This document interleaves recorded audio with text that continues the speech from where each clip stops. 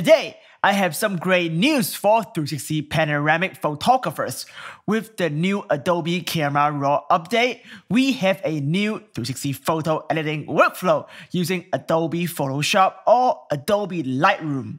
This new workflow does not create any stitch line in your 360 photos. Even adjusting HDR effects like highlights and shadows, clarity and dehaze. This saves us hours of using healing brush or clone stamp tool.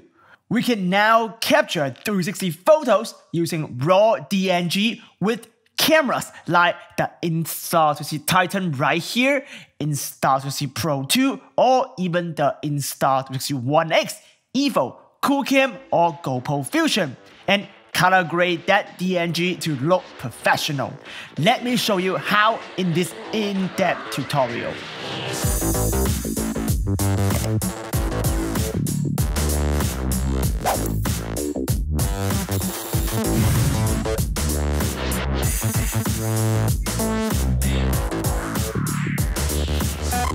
Hey, what's up everybody? It's your boy Hugh here from Creator Up, the #1 YouTube channel dedicated to 360 photo editing for everyone.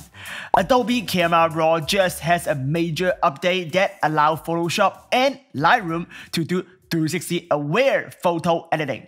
So I decided to show you my new complete workflow so you can be up to date on 360 photo editing. If you follow my Facebook page, I have been posting very impressive aerial 360 photos that get me hundreds of likes. Just to be clear, not gimmicky tiny planet photos, but 360 immersive photography in professional level quality. Some of them are even in gigapixel created with hundreds of individual photos captured with the DJI Inspire 2 with a professional lens. Don't worry, how to capture gigabyte pixel aerial 360 photos will be the next tutorial. And today, I want to focus on the photo editing workflow. No matter what camera you use, if your camera can generate DNG or better, bracketed HDR DNG like the Insta360 Titan Pro 2 or the One X, you need to master this new workflow. Your photo will stand out from those who use a mobile phone to edit.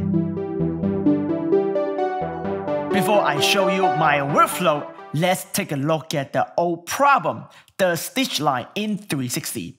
Take a look at this 360 photo captured with Insta360 One X in Hot Summer Music Festival. We throw in a camera raw filter, hit auto adjustment, reduce the highlight and increase the shadow to bring back lost detail during capture. We also add a good amount of clarity, dehaze and vibrancy to make the image pop. Hit OK. Very normal 2D photo workflow. If you drop in a offset plugin, you see this ugly stitch line. So you roto brush this out with healing brush or clone stamp tool. With the new workflow, this part is gone.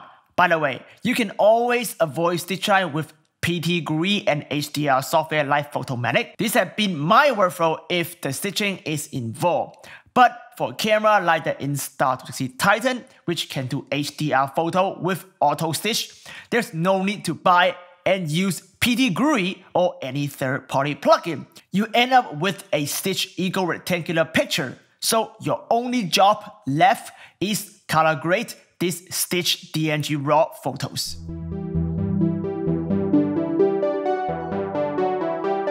Here is my workflow. I drop the DNG file into Photoshop. If you open up Adobe Camera Raw, please make sure you update to the latest Adobe Camera Raw to make this work. And you can use Lightroom for this exact same workflow. But 360 photo will end up in Photoshop for meta injection. So it is better just to avoid Lightroom altogether. In Adobe Camera Raw, I have this beautiful HDR photo captured with the Insta360 Titan in 11K DNG HDR. It is extremely underexposed. So again, I use auto setting, push the exposure even higher, pull down the highlight and rise the shadow for a more dramatic HDR effects for demonstration purposes. If you are familiar with my style of 360 photography, I use pretty high texture, clarity, dehaze, and vibrancy. but not saturation. So my photos always have that hyper reality look. It pop more in VR headset and grab people attention. This is just me. You should dial down and adjust based on your style of photography. One thing it is a must, and the advantage of using DNG RAW is under lens correction, check remove chromatic aberration. This remove purple fringes commonly found in fisheye lenses. So definitely remember to check that. You can also do some denoise or noise reduction under detail tab. I would suggest zoom in the image into 100% or more. Look at the noise reduction result to decide how much noise reduction and sharpening you need to do to your image. And that's it. One important thing you need to take note here before you close Adobe Camera Raw is to hold down Shift on your keyboard and click Open Object instead of Open Images. Then your image in Photoshop will become a smart object. The reason why we work with smart object is that the 360 aware workflow does not work on Camera Raw as a filter right here. It has to be connected directly with Adobe Camera Raw. So if you change your mind, you can always just open the smart object and edit the setting in Adobe Camera Raw. The true power of this entire workflow is the ability to use profile or preset in Lightroom. Any profile or preset you purchase or build will be available within Adobe Camera Raw. Let me show you. Double click and open up Camera Raw again. This time on top of your color correction, you click Browse Profile here.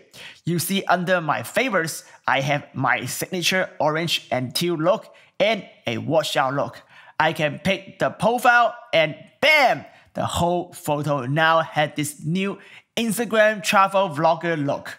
And it's in 360 immersive.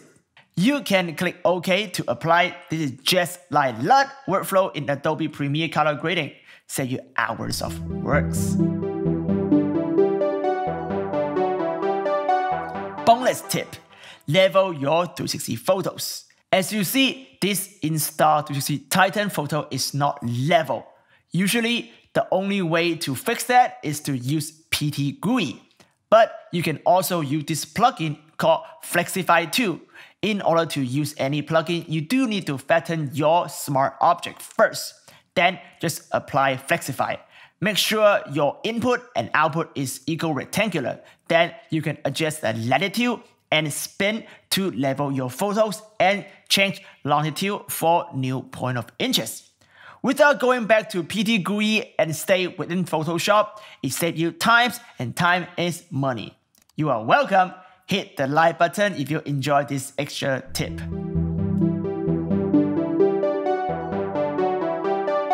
Bonus tips number 2, my advanced 360 photo editing workflow. If you take your 360 photo with a consumer camera like the Insta360 One X or Ricoh Theta Z1 here, you want to do extra works to clean up your raw photo. If you are a long-time subscriber here, you know that I like to reward my viewers who stick to the end of a long tutorial. And today, I will reward you with my techniques that will turn your 360 photo from mediocre to great. Just take a look at this before and after color grading photos, and this is what we are gonna do next. Go ahead and drop in the DNG file right here. This is actually a very challenging photo. First, it captured with a lower quality consumer camera, the Insta360 One X. Even in raw DNG, it is still not great compared to professional camera rig. So I already do some basic color correction right here. Again, we'll drop the highlight all the way to recover all the highlight because I want to really bring out the sunset right here. Before I go any further, I want to again remind you to enable chromatic aberration. I want to show you how much different if you actually use this on a consumer camera. Let's go ahead and zoom in 100%. And actually even more. I want you to pay attention the outline around her body. Go ahead and enable remote chromatic aberration. Pay attention right here.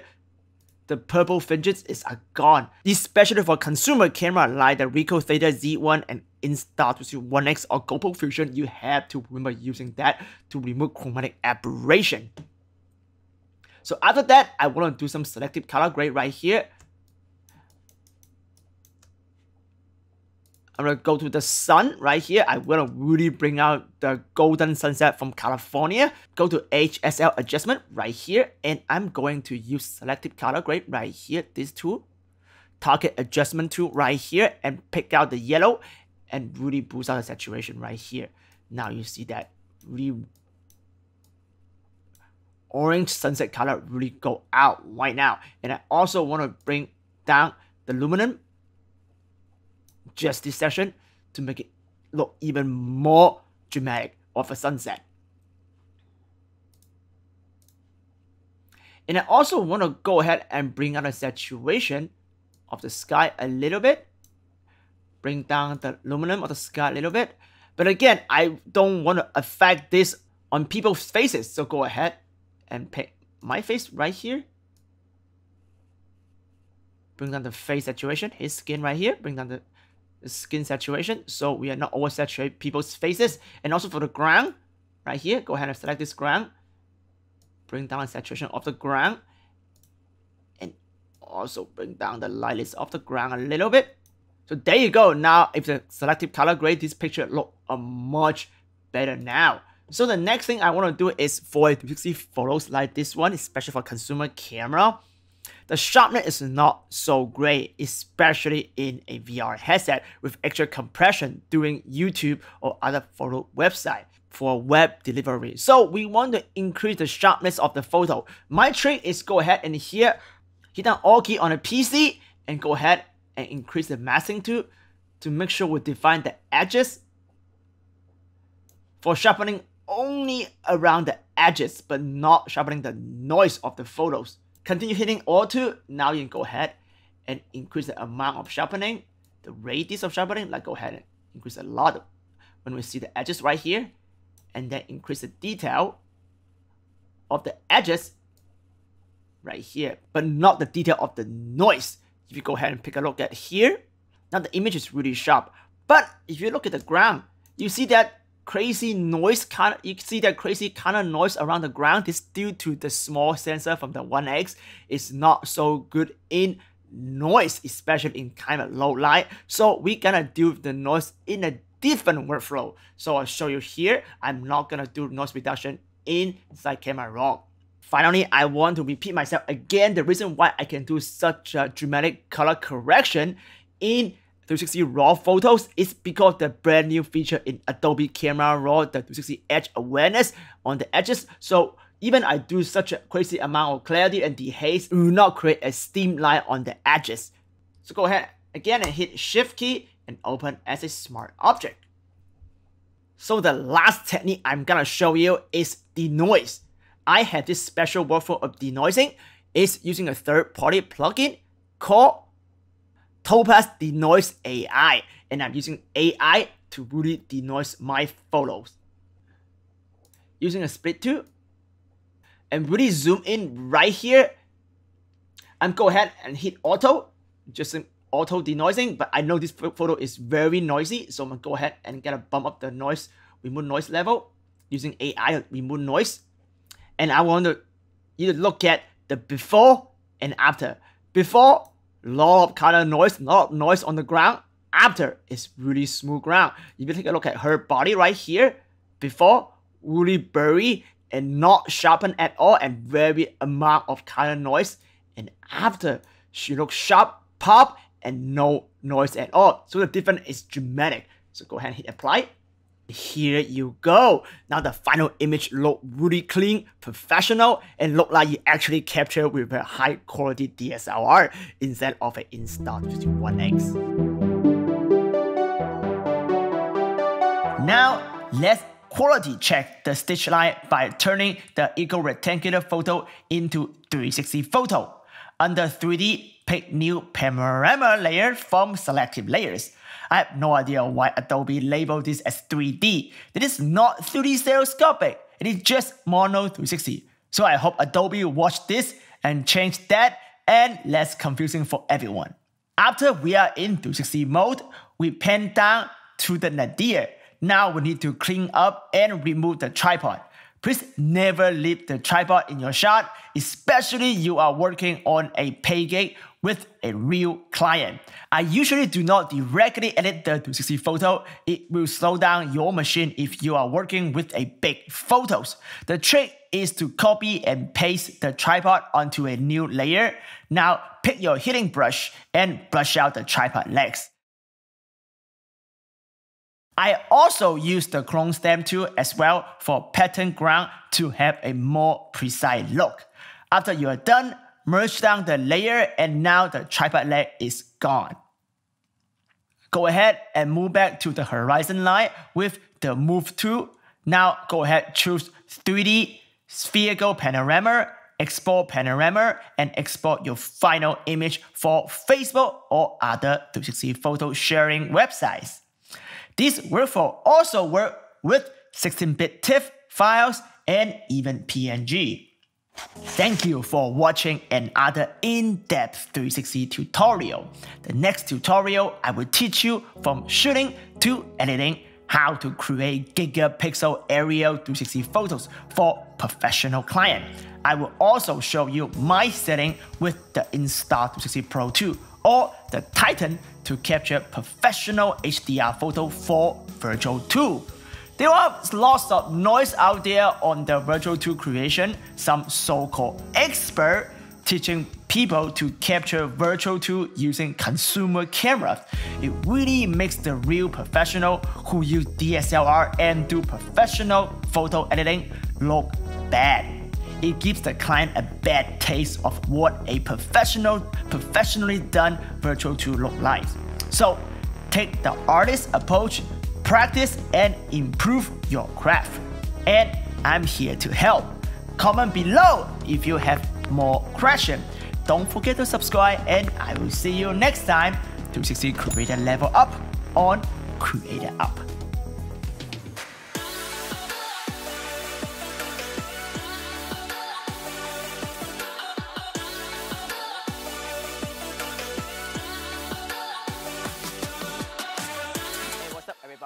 Right now, I am in the middle of the jungle in Costa Rica.